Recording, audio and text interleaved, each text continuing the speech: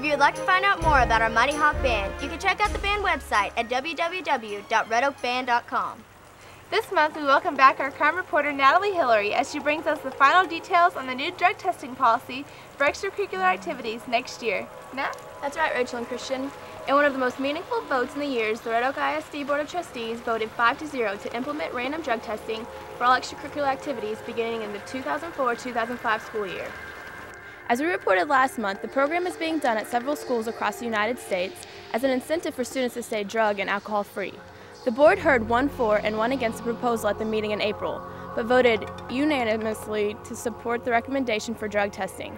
The policy will officially take place the first day of school for the 2004-2005 school year. Students are being encouraged now to seek help if they believe they have a drug problem. Students who need help can contact the counselor's office for referrals to drug treatment. The administration hopes that students will take this opportunity to help themselves, so that no one has to fail a drug test, and thus no one will have to give up the extracurricular activities they love. It is clear that Red Oak ISD has made a stance that our school should be an example to others, that our athletes and others involved in extracurricular activities should be drug-free and pure in body and mind when representing our school. While some may not agree with drug testing, it is clear that we all now have one big reason to keep ourselves from doing drugs, which can and have ruined many others' lives.